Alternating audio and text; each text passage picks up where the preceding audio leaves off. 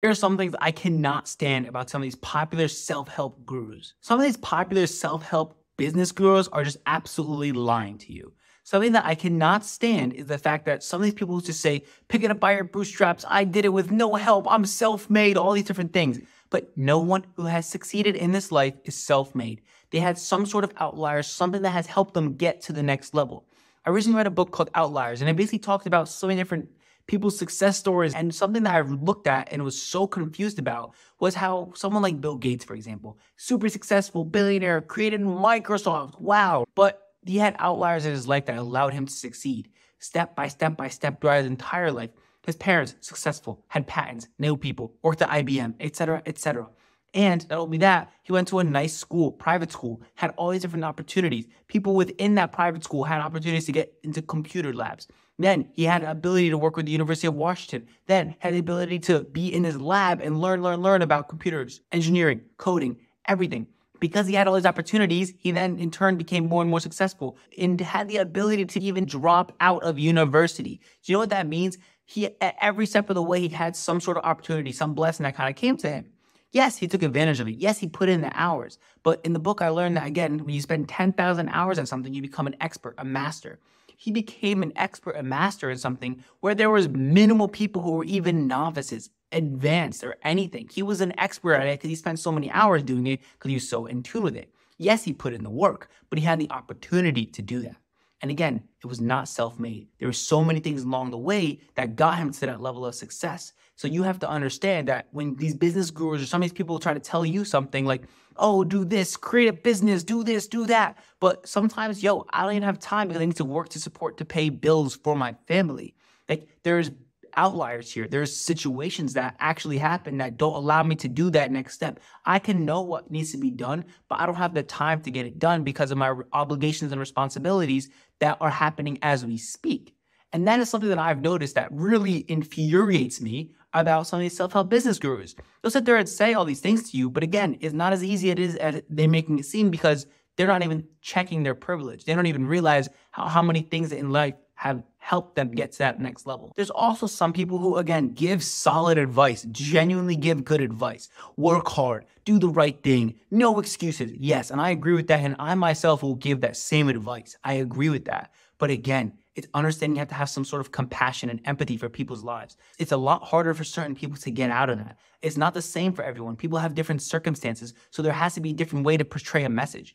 For example, if you give the advice and say like, no one cares, no one this, no one that, cool, I could agree with that. But I can listen to that advice and be like, you know what? That works for me. But some people need a different sort of medium. There's a different level of, okay, how is this person going to take that advice? How are they going to learn that same lesson? We all don't learn the same. We're all not the same. So to hear sometimes these business gurus saying, if they don't listen to me, then no, they're just an idiot. But no, they might have to hear a different way. Sometimes you have to hear something a couple times before you can really understand it. Your delivery, the way you're saying it. Something my dad always tells me is that you can be saying the right thing, but if your delivery is rude, your delivery is wrong, then no one's going to care what you're saying because it's not resonating with the people. Something that frustrates me is that sometimes people will say the right thing. I swear they're saying the right thing, but they're saying it in such a way where it just makes people upset and angry, and then it doesn't help them, and it makes them feel worse about themselves, and that's just not how we're supposed to do it. One of the most common things that really frustrate me is this emphasis on money, and that money equals success. But again, I know people with money who I would look at them in their lives and say they are not successful, because who cares what their metric of success is? And say, for example, you read a lot. You do all these things that better your life, but that aren't bringing you money. Are you successful? Say you got more religious and more spiritual and you are now one with yourself. You're so mentally peaceful and calm. You made $0. You haven't succeeded in the eyes of society, but you internally feel so good about yourself. You're calm. You're relaxed. That is success. That's something that some of these business gurus aren't teaching. All they're teaching is get the fastest car, get this, get that, indulge in this materialistic society, get the big house, do these things. But that's not what success is. And success shouldn't be limited to that. That is limited to what? The moment, the time being, this life even? Like after you die, is the money gonna follow you? No, it's not. Your legacy might, yeah. But is your legacy just what you did with money or the impact you had on the people around you? And there should be more of these fitness gurus or more of these business gurus and these motivational gurus talking about actually having a lasting impact on the people around you, a positive impact, being a real person, having a heart. Like, sometimes people are so intellectual and say the right things, but they don't have any empathy. They lack intuition. They lack being a human being.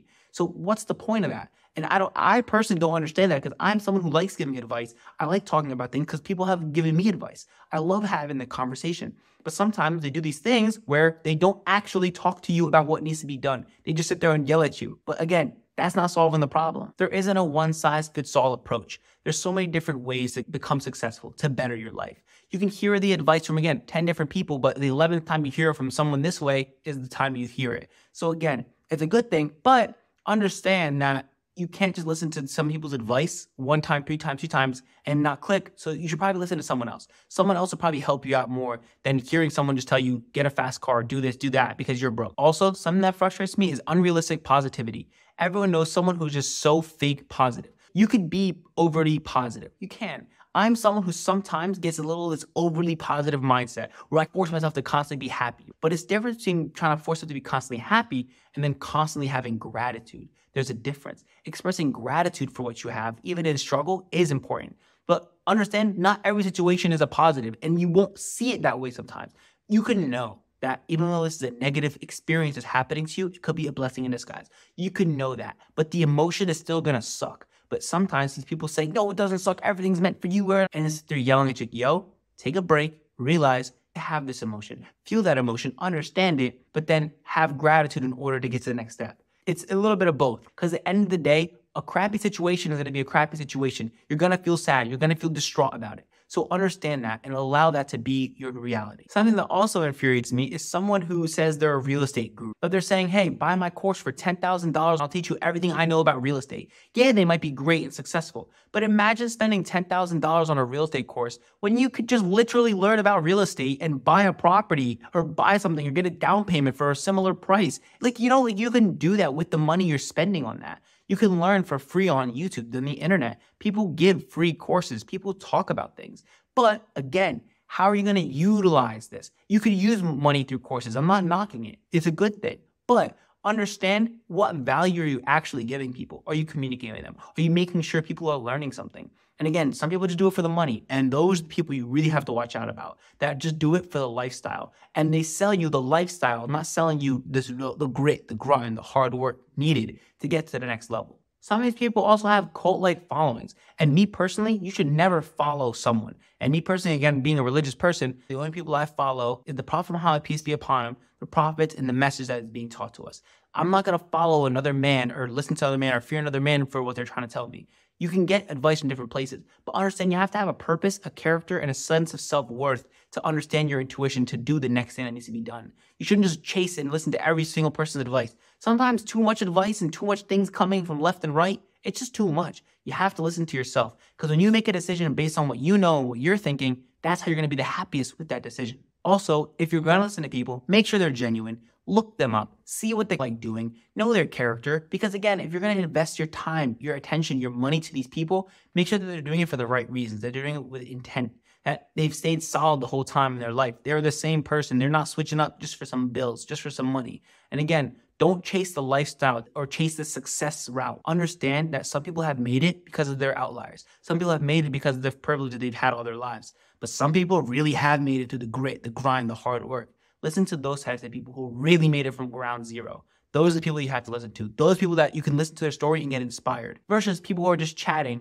and don't even talk about the privilege that they had growing up. All in all, make sure you have critical thinking skills when it comes to listening to people and these business influencers and people that talk about how to make money, how to do this. And at the end of the day, there isn't any get rich quick. Everything's going to take hard work, persistence, and hours to learn and be knowledgeable about whatever field you want to enter into. And me personally, as someone who has been privileged in life to learn so much and be able to learn and have the ability to do it, I urge you guys to do the same thing. Thanks again for tuning in. I really do appreciate it. And again, leave comments down below of what you guys think about it as well, because I know you guys have seen it as well, where it's so frustrating and it's painful to see people selling this course, buy my book, buy this, buy that, but they haven't done the work needed just because of the privilege they've had.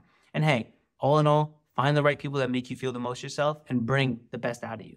Looking forward to seeing another week, another episode that I'm doing here. I really appreciate it. Be sure to like, subscribe, share it to all your friends. And again, leave those comments so I can read them. I love reading them. Really appreciate it. See you next time.